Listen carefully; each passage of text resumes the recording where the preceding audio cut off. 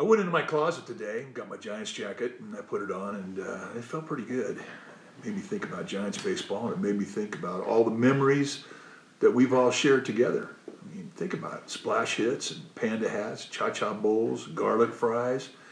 We feared the beard together. We think the most beautiful body of water in the world, well, that would be McCovey Cove. And we think torture is the absolute most fun you can possibly have. We were just a few hours away from the day that would have been the Giants' home opener.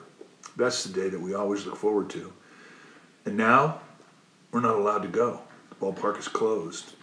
Can't give high fives and buster hugs.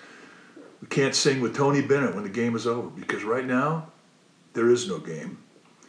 We are at war, and we are fighting an enemy that we can't even see. When you think about it, our heroes, they're no longer the ball players across this great nation. Our heroes now are the doctors and the nurses and all those who are responsible for our health care. Our heroes are our first responders and the folks that supply and manage our markets. They courageously face the virus every day while we do the only thing we can do to help them out. We stay at home. We isolate. We contain the spread. That's our job. And we have to do this together.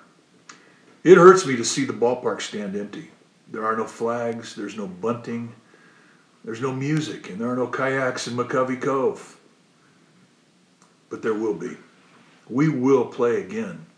We will play baseball, and we will again share this great game.